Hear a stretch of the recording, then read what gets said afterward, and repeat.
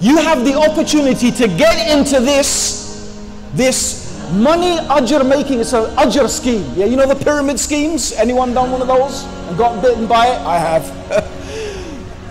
You know what? Well, you know what? This is a real one, but for ajr.